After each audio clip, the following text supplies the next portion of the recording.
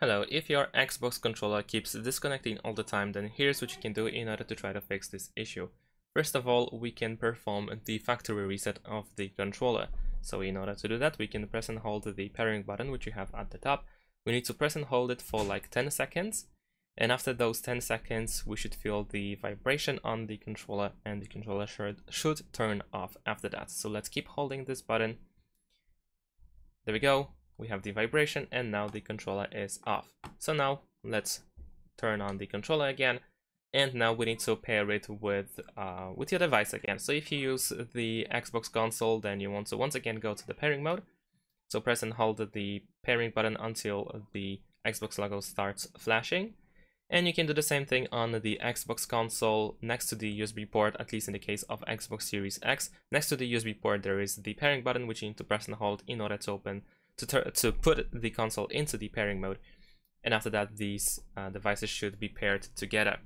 And if you have Xbox One, let's say, then the pairing button is located, for instance, under the power button or on the left side of the console.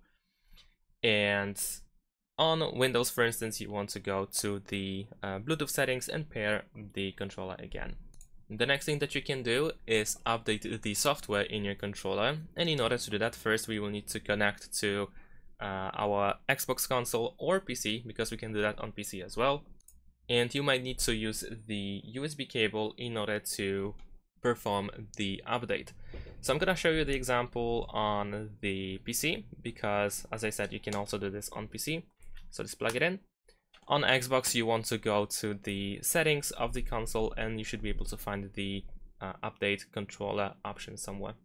On a PC, on the other hand, we have Xbox Accessories app, which can be downloaded, for instance, from the Microsoft Store. And this is where we can update the controller. Of course, like I said, you need to use the USB cable in order to do so. So in order to perform the software update, we need to click on more options, and then over here we have update. If there is an update, then of course we can click on it in order to update the firmware of the controller, and after that this theoretically can help you face this issue. And of course, in order to avoid disconnections, you can also use the USB cable in order to play. I know that this might be inconvenient, but you want to give it a try and check if at least works. If your controller keeps disconnecting even with the USB cable, then there is a chance that the batteries are getting worse and they might not fully work as they should. So you might want to replace batteries or simply recharge your controller if you have rechargeable batteries, or just replace the rechargeable batteries. And that's pretty much it. Thanks for watching. Leave a like and subscribe to my channel, and see you in my next videos. Bye.